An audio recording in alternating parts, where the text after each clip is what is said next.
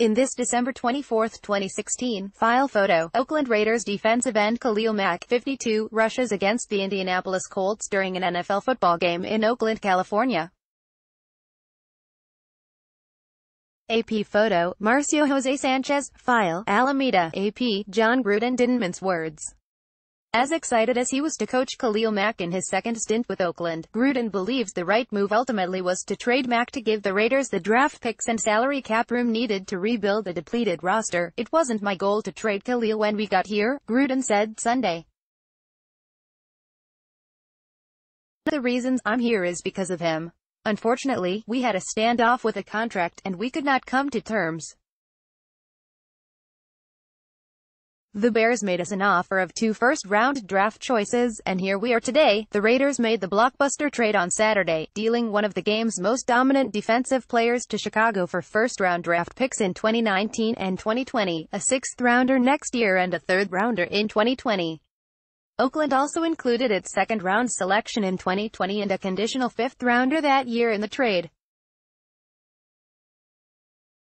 Mack then immediately signed a 6-year, $141 million extension with the Bears that guarantees $90 million.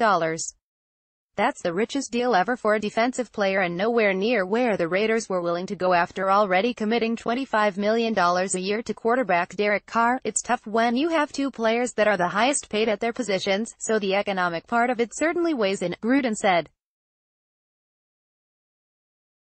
"We've got free agents on our team that are going to be up next year. We've got to find a way to bring them back. So you've got to field a 53-man roster, and there are some implications of having 2 players making that much money. That's no mystery to anybody. The Bears were willing to commit that money in part because they have quarterback Mitchell Trubisky on a rookie deal. The Los Angeles Rams gave $87 million guaranteed to Aaron Donald this past week in what was the richest defensive contract for one day until Mack surpassed it, but they also have quarterback Jared Goff on a rookie contract. The Raiders don't have that luxury and have several holes to fill on a team that went 6-10 last year and has gotten little production from recent draft classes.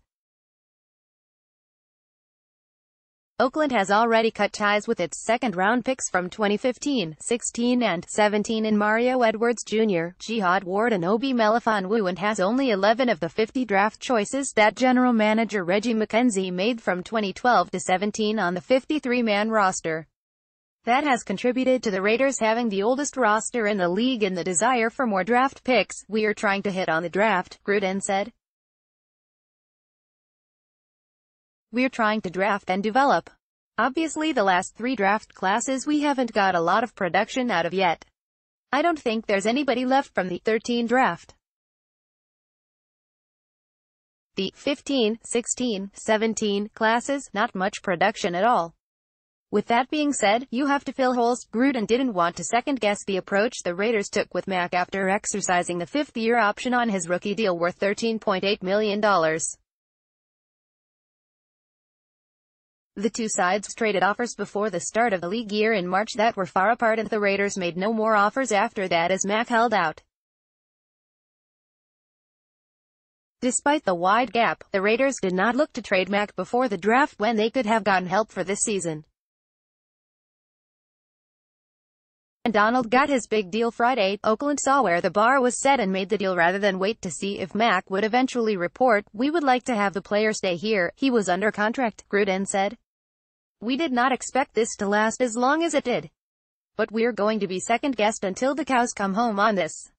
I understand that. But bottom line is, we did do our due diligence. There was a standoff, and he got a great contract from the Bears, a great contract. Now the Raiders must move on with the season opener coming Sept. 10 against the Rams. There is a big hole on defense as the Raiders try to replace a player who is a 2-time All-Pro and the 2016 NFL Defensive Player of the Year. Since entering the league, Mack leads all players with 185.5 quarterback pressures and ranks second with 68 tackles for loss, according to Sportradar. Oakland still has Bruce Irvin as a pass rusher on one side and rookie Arden Key showed promise this summer on the other side. The inside rush should be improved with rookies P.J. Hall and Maurice Hurst, but none of those players are at Mack's level. Mack also was a leader in the locker room and one of the most popular players, making his loss even bigger. But Gruden felt it was still time to move on, no matter how much he will be missed by his teammates. He's a great player and a good teammate, and a lot of these guys were very good friends with him, he said. It was tough, but he's been gone for some time. Like I said, we wish him the best. We have to build this football team. We have a lot of needs, and we'll address him as we see fit. But it's never easy to say goodbye to anybody, especially a great player. What others are clicking on, greater than more stories. Copyright 2018 Nexstar Broadcasting, Inc. All rights reserved. This material may not be published, broadcast, rewritten, or redistributed.